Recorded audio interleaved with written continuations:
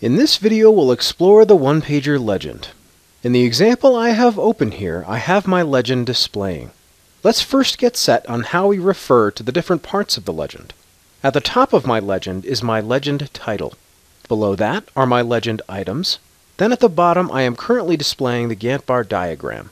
The Gantt bar diagram is meant to explain to the audience what the visual elements in the body of the view are if I'm employing them, including baseline shapes, percent complete bars, or critical path bars. As you may have discovered, OnePager's legend display is primarily driven by the value you currently have set up to drive automatic coloring of tasks and milestones in the Taskbars or Milestones tab of the Template or Properties of the Project View form, or PVP form as we call it. If I open the PVP form within this view, you see that I have resource names driving my coloring, which is why you see resource names in the title of my legend, and the resource names values from my project plan within the legend items. If I navigate to the Legend tab of the PVP form, you'll notice that there are other settings available to control other aspects of the legend. Starting at the top of the tab and moving counterclockwise, you can turn the legend on and off using the checkbox in the upper left. You can adjust the legend item or title fonts. You can control the dimensions of the legend, the background color, create a custom title, and then show or hide certain elements, including the Gantt bar diagram I showed you earlier.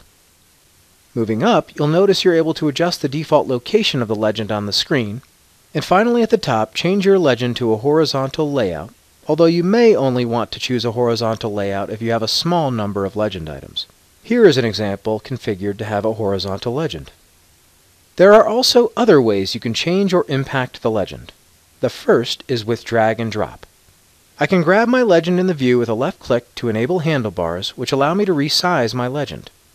I can also do a left click and hold to drag the legend around. The second ability to change my legend is by right-clicking into a legend item itself. When I do this, I open the Edit Legend Item form that will allow me to hide the legend item, change where the legend item resides in the list of items in terms of sequence, or change the color and shape of the legend item, as well as all of its subsequent tasks in the view that it represents. I'm going to change the color and shape of my legend item here, and then click OK so that you can see how that impacts the items in the view that my legend item is connected to. If I right-click in the top of the legend, you'll notice a different list pops that provides several other options. I can hide the legend, or unhide legend items I may have previously hidden, rebuild the legend, which is similar to a redraw function and will ensure your legend matches the most current data in the view. If your legend ever looks off, clicking the Rebuild Legend item will likely help. You can edit the legend title from here, modify fonts, change the background color, or manipulate the order of the legend against other visual elements in the view.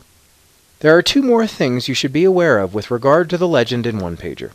The first is quick, and it is the ability in the View tab to hide the legend by unchecking the Legend checkbox in the Graphic Elements section. The second is that OnePager will represent by default any conditional formatting rules that you have created in your template or PVP form.